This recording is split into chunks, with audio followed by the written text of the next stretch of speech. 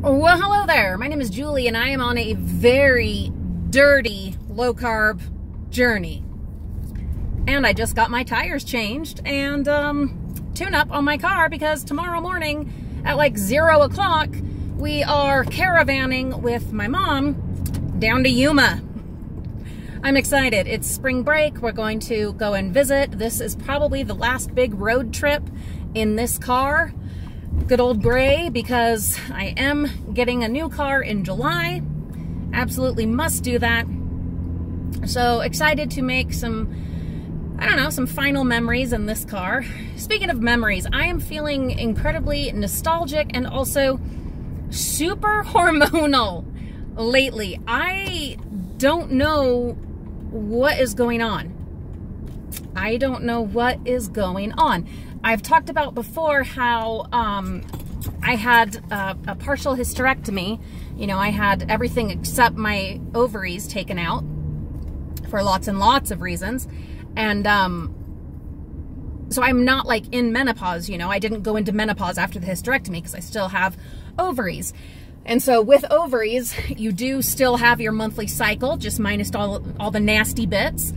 But you still can, you know, all the hormones, the mood swings, the cravings, the wanting a lot of sex, you know, stuff like that, wanting a lot of chocolate, either or, right? So there's still all that. In fact, in the beginning, you even still get cramps. Not everybody, but I did. And the doctor said, yeah, that's normal. You're like, well, what's cramping? Oh, just your guts, because you still have the hormones being produced by your ovaries. So, anyway, so that's been weird lately. It's felt like I'm almost constantly stuck in PMS. It was for a while where I was on on the same cycle as my daughter, and it was pretty consistent. But then the last several months and months, I don't know, I'll have maybe a day or two of kind of respite in between, but then it's back to the same thing, and water retention. And anyway, it's really starting to get not necessarily concerning, okay, but frustrating and bothersome. And so I am going to be with family and out of town for several days, but when I get back, in fact, I'll probably set up the appointment while I'm gone so that when I get back, I can go ahead and go to the doctor and just, you know, a looky-loo, if you will, run some tests, whatever. Like I said, I'm not worried, but I do have to be responsible. And with the fact that there's a lot of cancer in my family, you know, you got to do the responsible thing. I'm not saying that I have any suspicion at all that there's something like that, you know, going on, but you have to find out. You know, I have kids, young kids, and so I need to figure out what the hell is going on, not only for them, but for me. It gets really, really fucking old being stuck like this all the time. Not the sex part, that's great. But, God, like, always feeling this, like, just so much this hormonal upheaval and upset, and then, like, the food cravings and the mood swings and all of it. It's just like, it's too much. And especially where I am trying so hard to do my very dirty low carb. So I've had 2 evenings where I ended up giving in. One to a bunch of dark chocolate Kit Kats, and then the other to a bread roll with Doritos in it. Don't ask.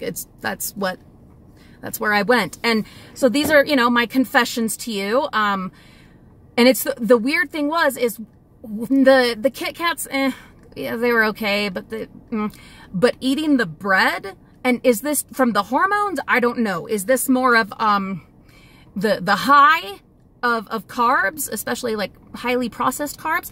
I don't know, but oh my God, I felt so good. I felt like a rush of happiness eating the bread. Now, that was last night, and today I'm back on track, and I've packed a bunch of stuff, you know, our food and our snacks. I've packed things for the kids. I'm packing things for me.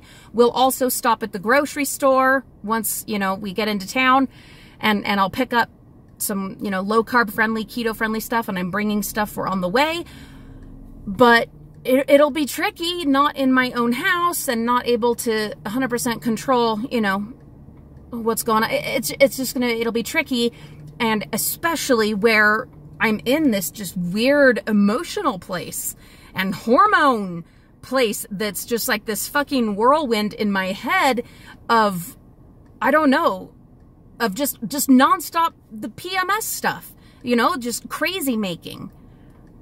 Anyway, like I said, I will get a doctor's appointment set up for when I get back, you know, do some blood work, test all my levels of whatever they test, and kind of feel around my belly and just see if we, you know, can figure out what is going on, and then try to find some kind of solution, because we can't do this much longer like this. Me or my kids or my husband. Well, some parts of it were just fine.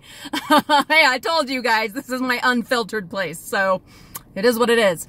But no, it gets old, you know? You have more fights and more frustration over every little thing, and then when it comes to trying to get healthy and all of that, oh, that just, yeah. It really makes that difficult. Anyway, that is where I'm at. That is my keto journal for today.